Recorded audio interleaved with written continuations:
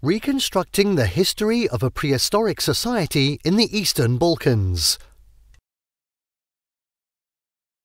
When studying the earliest human societies, researchers use a combination of archaeological records and radiocarbon dating to create comprehensive models of population patterns. By applying advanced mathematical techniques, they can now estimate the changing sizes and distributions of ancient human populations and make more informed inferences about how societies were structured. In many regions, these models have allowed researchers to better understand the social and environmental changes that shaped the prehistoric world.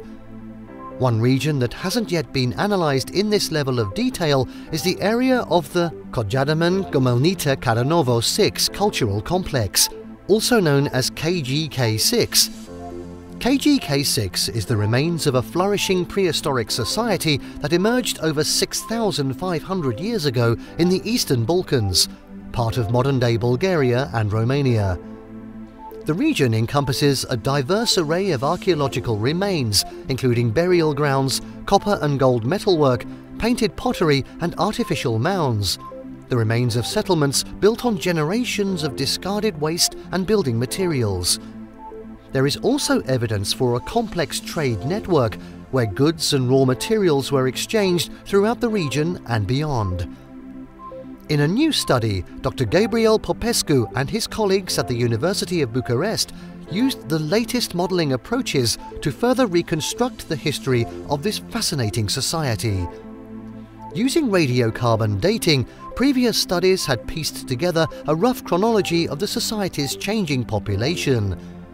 In their study, Dr. Popescu's team used these results as a basis for more formal models based on probability distributions, helping them to visualize the timing of certain pivotal events.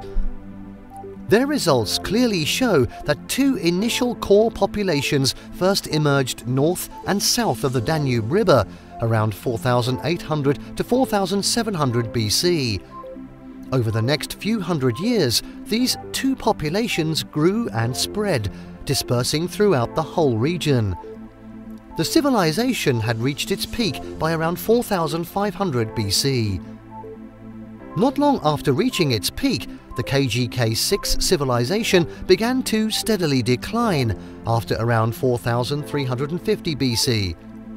Dr. Popescu's team shows that this decline was a slow process, happening gradually over a period of 550 years, showing a more abrupt tendency between around 4,150 and 3,800 BC.